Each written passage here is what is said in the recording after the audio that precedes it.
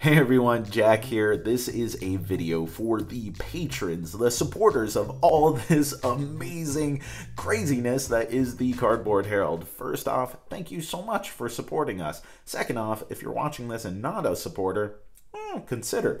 Third, I need your help in deciding which review to do next. I am going to be doing a Fantasy Flight Games review for our next written review after Small World, which is coming out soon, because I saw that Christian T. Peterson is leaving Asmodee North America, which he was the founder and operator of Fantasy Flight Games since its inception. So I thought, why not turn to you guys to help me decide which of these we'll do next. We have Game of Thrones 2nd Edition, the ultimate high-minded strategy smashy game in which you'll lose all your friends. Imperial Assault, dungeon crawling in the Star Wars universe where you are facing off against one opponent, or maybe you are playing fully cooperative with the app, which could be part of the review.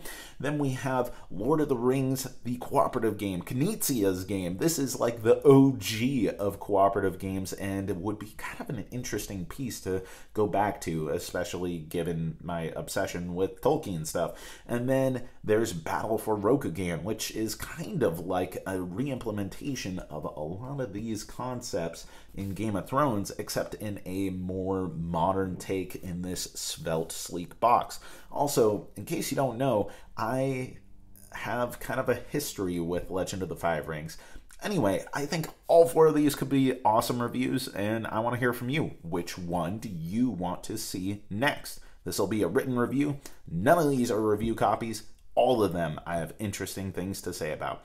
Once again, thank you so much for supporting the Cardboard Herald. Looking forward to hearing your feedback.